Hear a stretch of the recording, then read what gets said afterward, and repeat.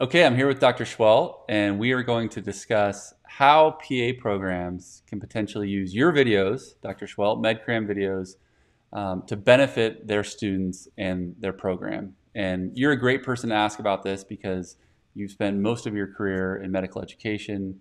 You've been the medical director for a PA program in the past. So, from an administrator or a professor's perspective, how can they use your videos to benefit their students?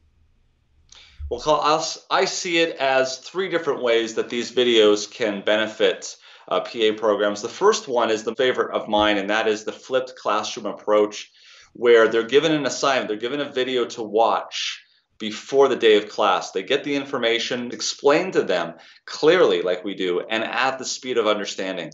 So they may have a few questions, and they show up to class the next day, and those questions can be refined, they can be answered by the professor. And I think there's a number of advantages with this type of approach. Number one, it takes a lot of the heavy lifting off the professor to get that information, the raw information out there. And it also allows the professor to use his precious time in the classroom for better understanding and for refinement of these principles. It also allows them to use that time to perhaps do a case presentation or even, if it's available, a simulation lab of some sort. The second way is just like you would use any kind of textbook. So kind of an outside reading for those students that want a little bit more information. They can use the MedCram videos to get more information and to learn the topics that they are deficient in.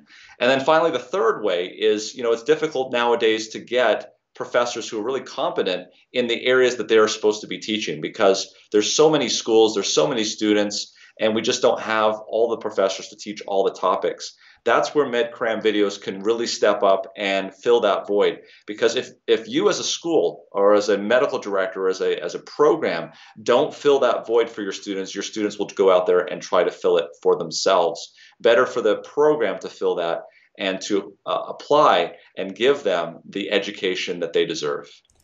And that's a great segue into another question I have, which is there's more and more medical content on the internet every day, and there's a lot of different options, like you said, where students can go to learn something for the first time or augment their learning. What makes your videos, MedCram videos, different than what they might find elsewhere online? Well, when you're looking online for medical education, number one, you need to get medical education from people who are actually practicing medicine. So you might see a number of videos being produced by a number of different types of people. Maybe they're medical students, maybe they're PhDs or things. The question really is it being produced by people who are actually practicing that medicine? The other thing I would mention, Kyle, is recently there was a study that was done on COVID-19. It was a group out of Poland that looked at a Oxford University tool called Discern.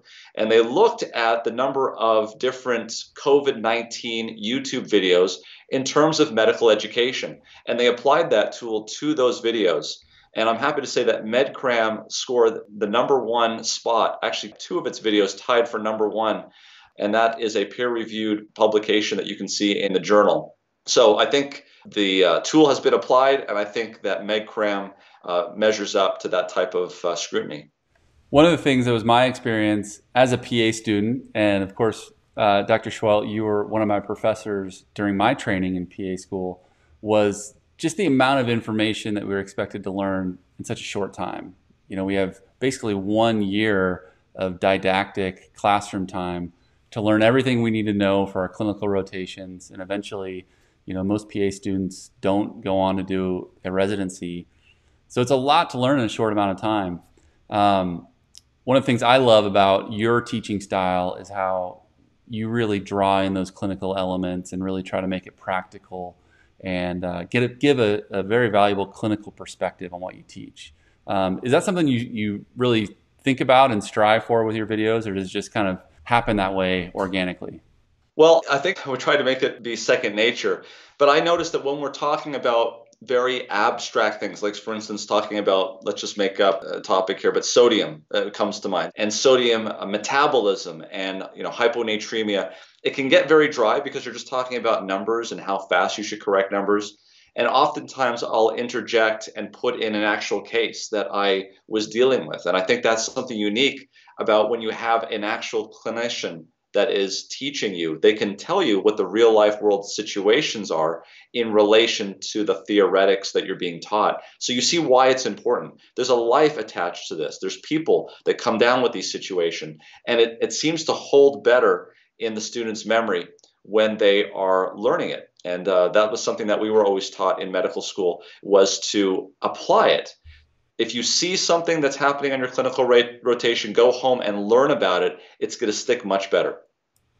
What's been the feedback so far from the PA programs and the nurse practitioner programs that have utilized MedCram as either part of their curriculum or, as, like you said, kind of an extracurricular video option for students that want to go and learn more? Well, it's been tops. I mean, 5 out of 5 stars. I've had students come up to me at conferences and meetings telling me that MedCram got them through their training, whether it's respiratory therapists, PAs, medical students. They said without MedCram, they wouldn't have been able to get through, or they would have had a very difficult time. And I've had professors who have been former students of mine that are now teaching other students, and they love to use MedCram as a tool in their classroom to help with understanding.